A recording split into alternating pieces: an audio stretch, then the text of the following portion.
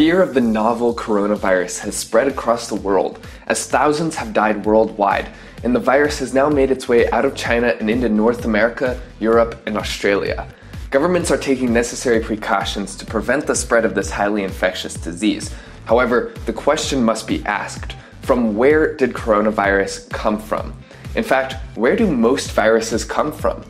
To the ordinary person, it seems that viruses are created almost out of thin air, and they suddenly spread quickly from person to person before fading out of existence after a period of time.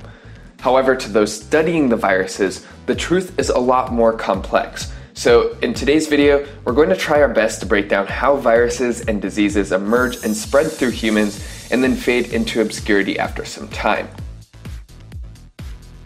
Most viruses and diseases that sweep over humanity actually had their origins in other animal species, and then species hopped via a mutation over to humans. In some cases, the disease reached a peaceful coexistence with the animal.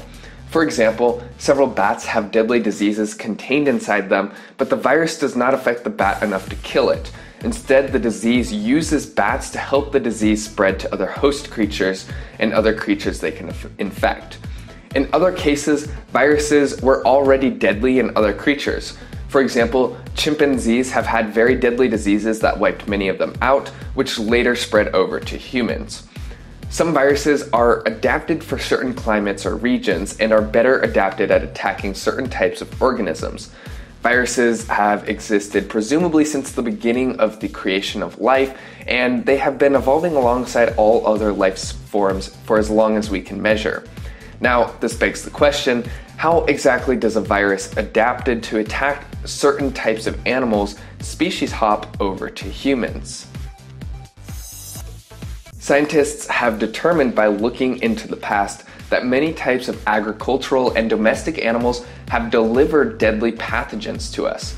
That is, hanging around other animals that humans didn't originally hang around helped the diseases spread over to us.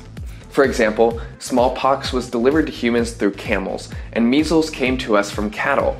Some humans have developed immunities to various diseases based on where they were born and whether their society had already spent significant time around certain animals. When Europeans first came to the American continents, it is well documented that many of the natives died off because our animals and Europeans spread diseases to them that their immune systems were not yet prepared for. Those that didn't have the genetics or the strength or the immunity to fight off what Europeans were already adapted to quickly were eradicated. Besides hanging around domesticated animals, another way that diseases can be transmitted to us is via bites. If you are bit by a bat or raccoon, rabies could be spread to you. In fact, raccoons are considered a rabies vector species, which means that rabies use raccoons to help spread itself to other animals.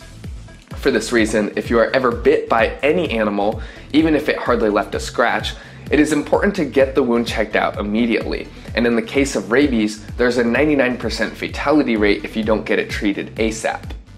Another way the diseases pass over to us is by contaminating our environment.